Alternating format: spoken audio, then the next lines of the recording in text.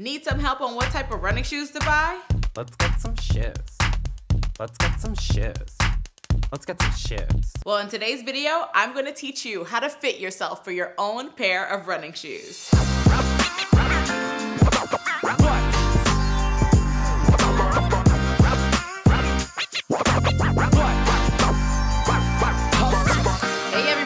It's Michelle West here, and welcome back to my channel where I create videos to help inform, motivate, and inspire you to get up, move, and live a healthier life. If you're returning to my channel, welcome back. But if you're new to my channel and you love fitness-focused content, make sure you hit that subscribe button and also hit that bell so you know when I drop a new video. So, you're on a search for a new pair of running shoes, but when you search online, there are so many different types of shoes to choose from. Neutral, stability, motion control, so many different shoes. Well, in today's video, I'm going to teach you an easy at-home test to help narrow your search for a new pair of running shoes. But before we get into the test, I want to share with you 3 tips that you should know about running shoes. Tip number 1, the absolute best way to get fitted for running shoes is to go to an actual running store. An associate at the store will probably run some tests and look at your feet to see what is the best shoe for your individual foot. Tip number 2, the best time to replace your shoes is after 3 to 6 months of use or after 350 to 500 miles of running. Tip number 3, running shoes and tennis shoes are completely different. Running shoes are built for more forward movements, as in, you're running. I was running. Right? Whereas tennis shoes are built for more side-to-side lateral movements. Trust me on this one, guys. I was running in my tennis shoes before I got any running shoes, and when I finally invested in a pair of running shoes, I was like, so much better. You feel the difference. So I would advise if you're running 20 miles a week, I would even advise if you're running 15 miles a week, invest in a good pair of running shoes. It will change your life, okay? So without further ado, let's get into the test. Okay guys, so what you're gonna need for this test is a pan with some water, a piece of cardboard, a towel, and your foot.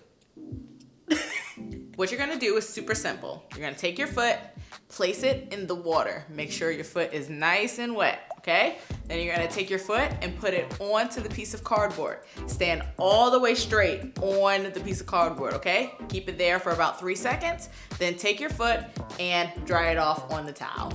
Now that we have our wet foot picture, we want to compare it to the 3 pictures listed above to determine what arch type we have. If your foot looks similar to mine or like the picture above it, you have a neutral foot, which means you want to be looking for a neutral shoe. Neutral footed people have the most flexibility and can pretty much get away with wearing many different types of shoes. Now, if your foot looks more like the picture on the left, you have a flat foot. This means you don't have much of an arch and your foot tends to pronate inward. If you have a foot like this, you want to be looking for stability and motion controlled shoes. These shoes are going to help with support on the inside of your foot to help create a more neutral run.